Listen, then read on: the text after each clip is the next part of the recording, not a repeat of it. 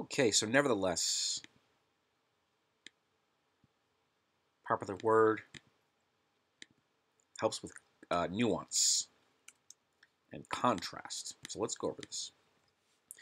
First off, let's go over some synonyms. There are a lot of synonyms for nevertheless. In spite of,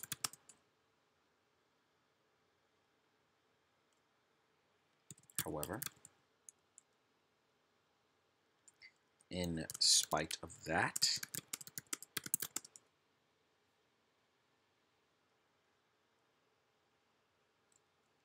in spite of everything, nonetheless, even so, however, but, still, yet, though, be as it may,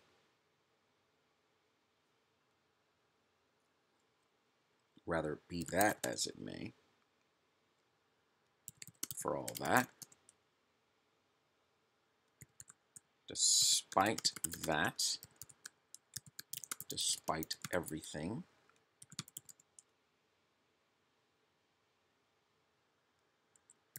after everything,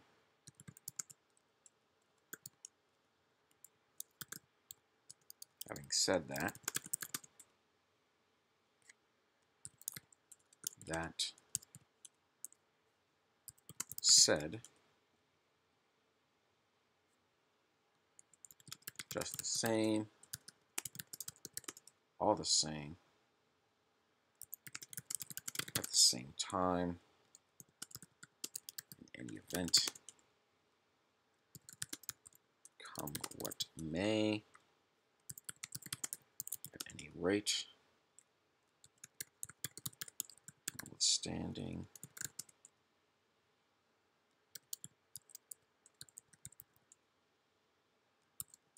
regardless, anyway, anyhow. Okay. A lot of synonyms we're going to go over nevertheless. We might go over a few of these synonyms, but I don't want to go over all of them in this video. So let's go over nevertheless. So you could say,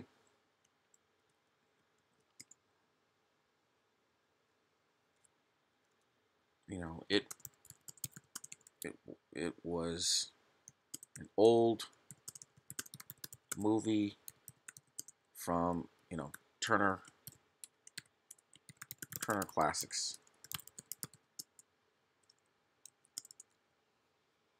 I don't like using it. So you could say, you know, we saw last night. I want to be as specific as possible, at least to create some specificity. Last night we watched an old movie from Turner Classics.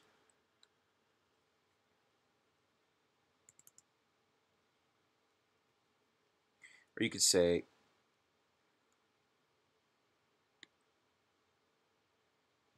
yeah, an old movie. So right here, you could just say a movie from Turner Classics, and then you could say something like, you know, although it was old and in black and white, blah, blah, blah, blah, blah, blah.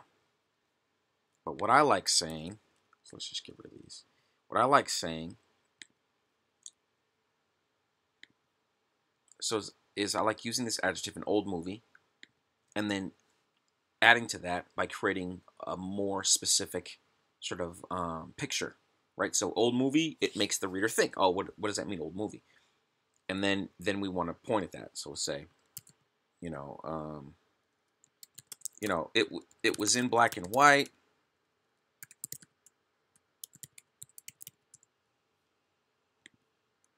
You know, it was made in the 1930s. Was in black and white.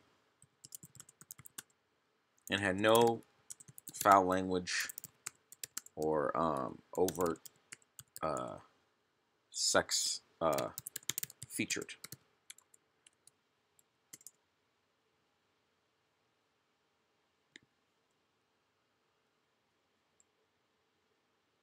Right, so we've got an old movie, and then we go over all the details that further specify what old means, right? What that means. So that helps the reader, right? It helps the reader follow along. It sort of answers the obvious question. The obvious question is going to be, oh, well, what does that mean, old? You know, like, was it like a silent movie, like way back in the day? You know, in which case it would have been definitely before the 1930s. Um, so you know, and then how old was it? Was it like the 80s? Because 80s was in color.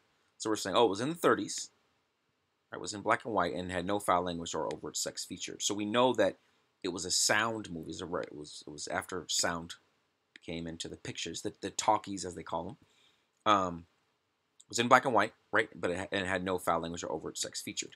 So it's like all these things that, whereas a lot of people might be thinking, oh, well, with all of those things, that's kind of those are negatives. Those could be considered negatives.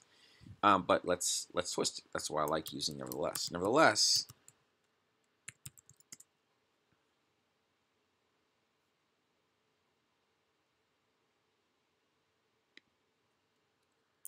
you could actually change. You could actually use although.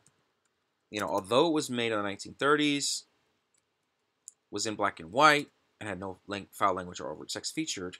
Nevertheless, you know, I thought that it was even more enjoyable than a lot of contemporary films because, you know,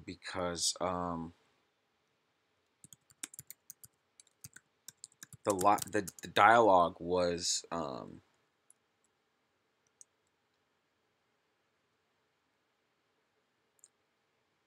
you could say something like the dialogue was even more elevated, or you could say something like um, because there was a lot of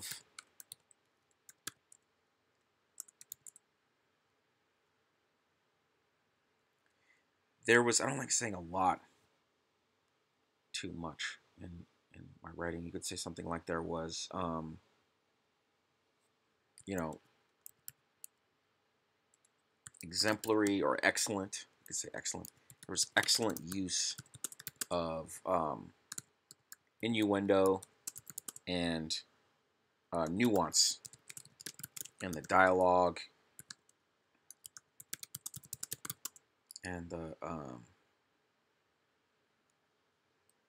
mise en scène is the stuff that's on screen, and the mise en scène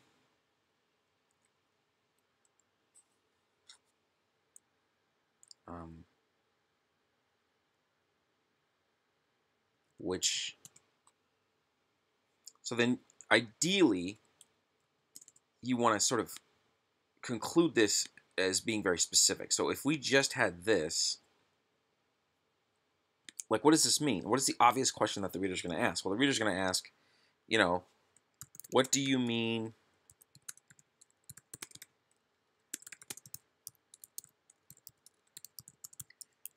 you know, like excellent use of innuendo and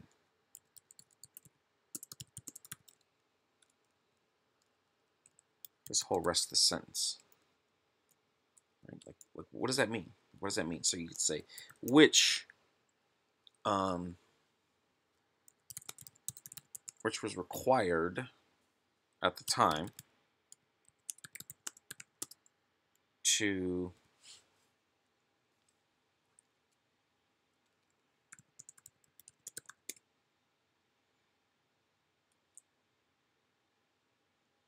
which was required at the time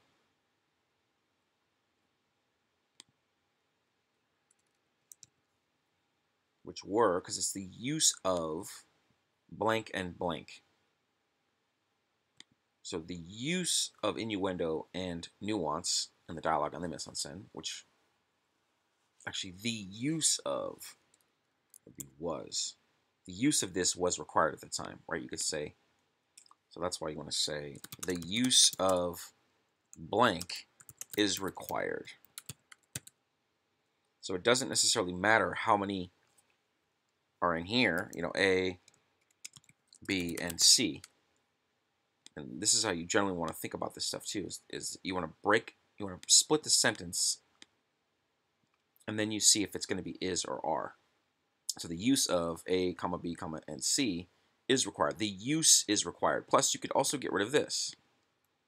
So if you can omit this completely, and it still makes sense, that's how you know you're using that verb right. So the use is required. Right? So the use of A, B, and C is required. All right. So it's going to be is required, which was required, is or was, as opposed to were. In order to imply. Now here, I don't want to say foul language or sex, right? Because you don't want to be repetitive. So you want to be creative. So what's another word for foul language? In order to imply, verbal, expletives, right? So you're just repeating. You're just repeating this. And then repeating this, but you're putting it in different words. So that's generally what is ideal.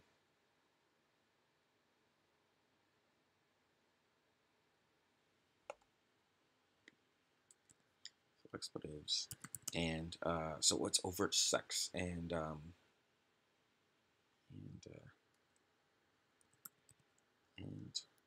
coital activities, or you could say coitus, or you could say, and I think lovemaking sounds a little bit weird. A lot of it too is you kind of hear it, and you keep in mind the venue, right? You always want to keep in mind like where are you writing this. Keep in mind the venue, and that will help with picking the proper words that you want to use.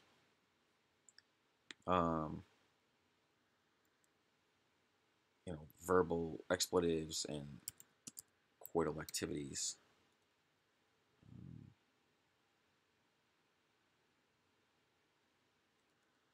You could say, or you could say, nudity, yeah, because you also want to use, and why I was like, yeah, it was because it becomes so obvious, right? And this has to do with keeping in mind the venue. So like, what are the common words and phrases used in that venue, right? So when you're thinking about the movie world or the pop culture world, right? Like how do people talk about pop culture and movies? Well, if it was film class, right? You do know what mise en scène means. That's one of the terms, the filmic terms. In literary terms, you have allegory and simile and metaphor and stuff. Well, in the film world, you have mise en scène. You have these words and phrases that make sense in that milieu. Oh, that's another one, is milieu. Which is like the world. That specific world. Or environment. And that's just common in that, so when you're talking about that mise en scène, milieu, you could say, actor, you could say, thespian, right, which is also an actor. And that doesn't matter if it's a man or a woman. It's you would call Glenn Close an actor, right? Not just an actress, but she's an actor. It's not gender specific, and it doesn't isolate. So when you're writing like a sentence or an essay or whatnot, it's talking about films, or even a movie review, for example, or even if it's a narrative, but you're covering the film world, it's cool to use the same type of language that is used. I mean, like, if you wanted to, you could mention actress, but that's only if you're discussing, questions of gender, or you're designating that as a differentiator for a reason. In my opinion, because but normally, like whenever I wrote essay, if I wrote an essay, for example, for a film class, I would just refer to, the actor as an actor or a thespian. The other thing you could say is, so in terms of sex, what does it always say? It's like nudity, right? Because you've seen that. You've seen that, on, we used to have this thing years ago. What was it called? It was called the TV Guide. I think some of you guys remember this. But yeah, it would always say like, um, no nudity or some nudity or brief nudity, etc. Like BN, I think HBO had that. Like these premium cable stations back in the day. I mean, I'm sure they still have that as well. But I mean, just even like way back in the day, just how the language, the language that was used to communicate that to the audience, in terms of all this other material, you want to use the same language, right? Because they can connect with it. So yeah, so you're not going to want to say, coitus, coital activity, um, love making. Like you don't want to say any of that because it doesn't fit. It doesn't fit with like the language, the jargon that you've seen, and that's why I was like, oh, okay, that's a perfect word. So yeah, so it's expletives, the verbal expletives, so like curse words, and nudity. So so when you make that choice, you're gonna get excited because you're gonna say, oh, that's the right word. Like you're just gonna know it because you're thinking about making sure that you pick the proper words that come up in this environment, in this milieu. So hopefully that's a little bit helpful. So yeah, so let's check this out. Let's see how it looks. Okay. Last night we watched an old movie from Turner Classic Movies.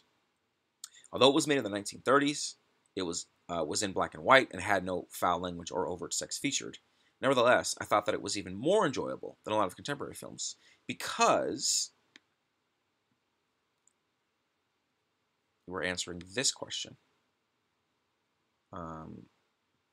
There was an excellent. Well, actually, we're not answering it yet. There was an excellent use of innuendo and the mise en scène, which was required. So here, from here on, we're answering this question. That the reader, the obvious question, right? You want to answer the obvious questions that the reader might ask. That is huge for like quality writing. It's just paramount. So because of an excellent use of innuendo in the dialogue and the mise en scène, right, which is also using the jargon that you use in the film world, which was required at the time in order to imply verbal expletives and nudity. You also might want to break this sentence up and sort of develop it more. This was required at the time, blah blah blah blah blah blah. So, but I think this is good.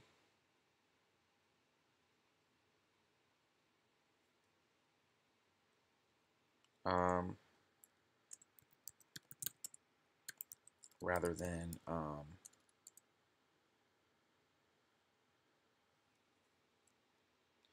so if I punched in like rather than explicitly show them, first of all, I don't like using too many pronouns if I don't have to. There's just certain words that like I think it just like weakens the sentence and like weakens that block of sentences, for example. And I think that using these pronouns sometimes can get a little bit onerous. Plus, this is sort of, I think it's kind of interesting because if we can end with this at the end of the sentence, I think it might be better to put imply, so you could say imply, and here's where you might want to use a parenthesis. You want to say something like, as opposed to explicitly display.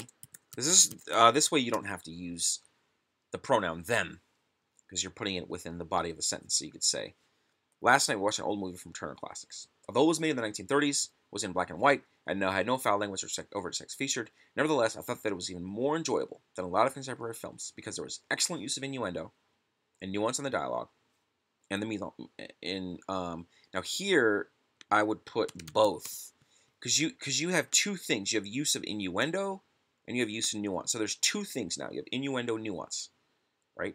Um, which is kind of the same thing, but not exactly the same thing. Like innuendo, I look at they're related. They're related. So you know, a writer might put innuendo slash nuance, but I think it fits because I think they're slightly different, or they could be considered slightly different. Um, also think of innuendo as like jokes. You know, it's like if um, it's like if you have sort of layered jokes that are sexual in nature, but don't make it overt sexuality. You know, make an overt sexuality display on the screen. That's innuendo, right? So it's an effective use of innuendo. And since we're talking about sex, like overt sex, etc., I think that the word innuendo fits. But then you talk about nuance, and you're like, okay, well, nuance, um, it might be talking about the foul language, because when I think of innuendo, I usually think of sexual innuendo when you're talking about pop culture and all this and this and that, and what's the common dialogue, right? You want to sort of keep in mind the common dialogue, that's out there, and that's in this field, etc. I mean, you want to add to the conversation, right? You want to add to the convo, right? So I think it fits, and then also in the dialogue and the mise en scène, we have innuendo, nuance. So I like putting both in both the dialogue and the mise en scène, which is whatever's in front of the camera, right? The mise en scène is whatever's in front of the camera. So, and we're gonna go over a few of these, but I want to go because they're synonyms, but I want to go over nevertheless, which was required at the time in order to imply, as opposed to explicitly display, verbal expletives and nudity. Now, could you delete expletives? I guess you could, to imply expletives and nudity. I don't know. I like the word verbal because it's verbal expletives, which has to do with foul language. So that's a very clear sort of replacement, right? Foul language, verbal expletives. And then overt sex is nudity. So you could say, yeah, that's basically it. So you could say overt. You could say sexuality, but I think it's more overt sex. Yeah. And then I also I don't want to say explicit sex featured. Like, how come we don't want to say explicit?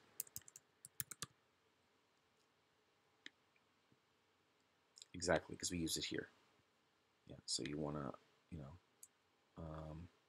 so you could change, you know, yeah. So we could change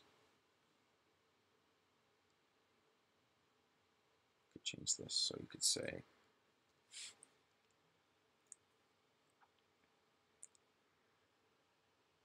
overt, right, or overt sex featured. Had no foul language or overt sex featured. Actually, I don't know. I think it sounds better explicitly and then overtly. So again, this is what I do. This is how I write this stuff. And I think a lot of people sort of think in similar ways that are sort of active in terms of trying to make their writing like really high quality. Is you think about words. You're like, okay, well, this word is a synonym for this, and let me replace what sounds better. Like, because if I said overtly, it looks a little bit odd, right? It's like there's an or, and then it's over, like it's about flow, and it might not seem like a big deal because you just want to get it done, and I understand that, but if you really want to have quality writing and just being as thoughtful with your writing as you are maybe with some other stuff, and obviously the more you read, the more you write, you're going to get much faster, so it's not going to take as long. It's just like anything, right? It's like programming, programming computers and stuff. It's like anything that the specialist, right? There was like a famous study on experts, these people that are their top successes in their field. And what's the secret? Well, the magic formula is 10,000 hours. It takes 10,000 hours to be great at something, to be a brilliant scientist or a phenomenal top tier athlete or a basketball player, or or it could be a teacher, or it could be a shipbuilder. I mean, it could be anything, but it's like it takes time. It takes a lot of time. So I think if you take the same sort of effort and approach with writing, I think you'll be pretty pleased at how your writing improves. So, all right. So last night we watched a movie. We watched. Why did I have that? We watched an old movie from Turner Classics. Of those made in the 1930s, was in black and white. It was just explicit sex featured. Nevertheless, so we could say nevertheless, I thought it was nevertheless, I thought that it was even more enjoyable.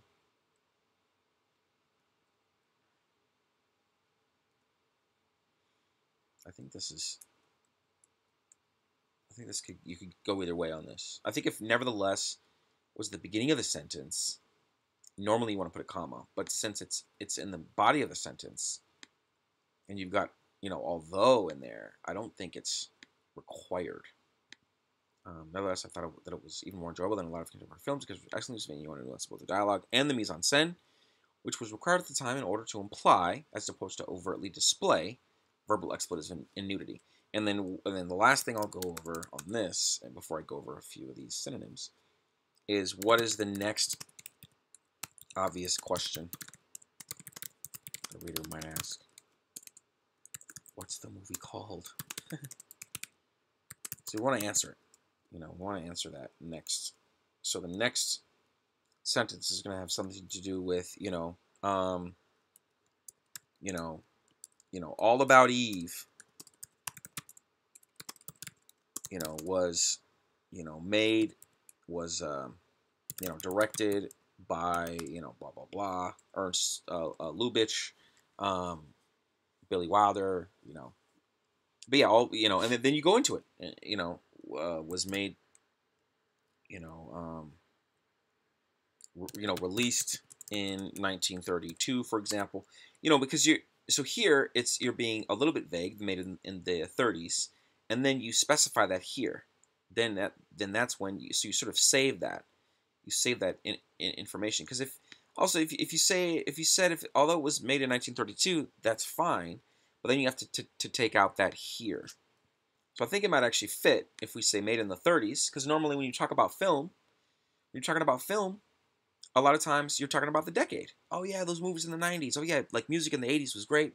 Music in the 70s. So just the common discourse, the common dialogue, when it comes to pop culture, a lot of times is the decades, right? So we want to have, you should kind of want to keep that in mind. So you say something that's kind of general, the 30s, which adds to the common dialogue that's out there, and then here is where you sort of get even more specific, right? Because you said an old movie. So you're like unpeeling the onion, So that's kind of has there's it definitely increases the quality of your writing, I think, and I think this is I think this is a good use of nevertheless, and it basically means however, in spite of that, So let's do a few more here. So now. This is a little bit of a long few sentences, but sometimes it bees like that. So you could say now if you just change this to however, it doesn't fit. It doesn't fit, guys. This is a run-on. I see this a lot, but it's all right. I mean, it's you just have to remember that if you're going to use however,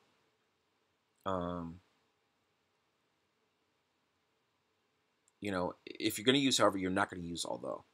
You're going to as one sentence, right? All you're going to say is it was made. It was made in the 1930s. Was in black and white and had no foul language or sex featured. And then colon, however, comma, I thought, or you could do period, however, comma, I thought.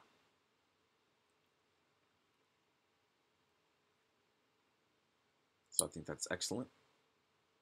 I think that works well, and that they're synonyms, right? They're basically synonyms, but you can't use them exactly the same way. Now, some of these words, like these phrases, be that as it may, I think that's a little bit conversational. I don't think it's properly formal, as my first choice for maybe sort of more formal writing environments. For all that, also, I'm not a huge fan. I don't think I've used that much. Um, After everything, I'm not a huge fan. Despite everything, I'm not a huge fan, at least in this context. I mean, you could use it if you're telling like a funny story and it's like two characters talking, or there's a lot of dialogue and stuff, and there's like this long sort of hilarious story, and there's disaster, and it's like, despite everything, we're still friends, even though, so, and then also like that said, or having said that, why does having said that or that said why is that not ideal here? Because we're not talking, we're writing, right? Like this fits if you're talking, but not if you're doing some formal writing, because it's not clear, because you're saying, oh, are you saying it or are you writing it? So so some of this stuff I don't really like. Just the same, all the same. I'm not really a huge fan at the same time. But I do respect. I do like regardless. I do like regardless. So let's use regardless.